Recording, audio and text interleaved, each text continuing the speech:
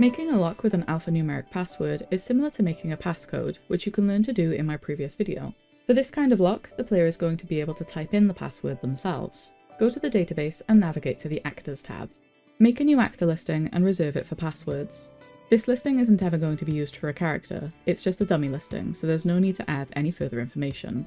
You could add a note tag or something similar to indicate to yourself or any other developers working on your files that this is for passwords. Make the event with the lock, which could be a door, a chest, or even a character asking for a secret passphrase. Add the name input processing event command on page 3 and select the dummy passcode actor to be renamed. The max number of characters can be whatever you like, as long as the player has enough characters to type the password.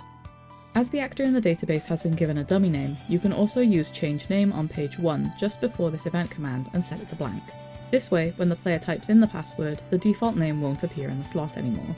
After the name input, add a conditional branch. On page 2, select the password actor and click Name. In this box, type what your password is supposed to be. You can also select Create Else branch if you want to play a series of events if the password is entered incorrectly. Don't forget that this password is case sensitive. In the If branch of the conditional, add the events that will happen if the password is successful. Don't forget to add a self switch to stop the player from being able to activate the events again. And this is how it functions in-game.